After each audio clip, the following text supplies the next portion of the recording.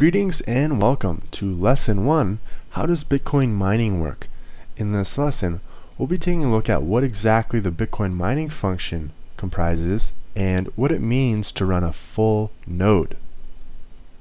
Let's begin. One of the most important aspects to understand when we're talking about Bitcoin is the blockchain. And one of the easiest ways to understand the blockchain is as a file continuously being updated with every transaction that's being made on the Bitcoin network. This distributed ledger of Bitcoin transactions houses every transaction that has ever been made and is being expanded as new transactions are hashed and verified by the Bitcoin network. This file is known as the blockchain, and it is a cryptographic chain of blocks which are being mined. And in order to verify these transactions, computers are said to run a full node, or a machine which houses a full copy which is being updated in real time and synchronized with the Bitcoin network of all these transactions. And if you look at the diagram at the bottom, you'll see a proof of work chain, something we'll get into shortly, of the blockchain protocol. And the longest chain here serves as a sort of proof that each block which came before it has its integrity and has not been compromised or deviated from the consensus of the network. There are smaller blocks which deviate from the longest chain, but these full nodes and these computers mining the Bitcoin network do not subscribe to these smaller blocks, and essentially they only focus on growing and hashing the largest chain. Now, a full node competes with their hashing power to mine new blocks of Bitcoin, and in the process they verify transactions that are being made. These transactions cannot be spent as long as the nodes remain honest and the mining pool does not comprise 51% or more of the network hashing power.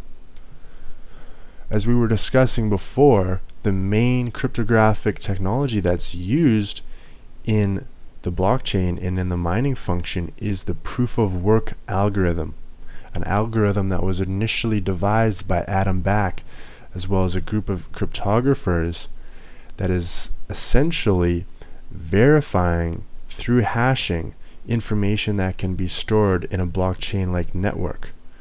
And this type of algorithm deters double spending and helps to prevent distributed denial of service attacks. A 51% attack is only possible when one single mining pool comprises over half of the network hashing power, and then therefore can double spend their money and can be a dishonest node, compromising essentially the integrity of the Bitcoin network. Several times on occasion, mining pools have come close to owning 51% of the network hashing power, and oftentimes they actually voluntarily disband some of their hashing power in order to stay under 50%.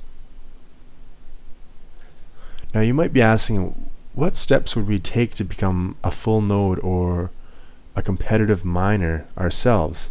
And because the difficulty of the Bitcoin and cryptocurrency mining industry is at a level where it is now, you need very special hardware to run a profitable operation. When Bitcoin first began in 2009 and 2010, you could actually use a CPU or a GPU to mine the Bitcoin network profitably.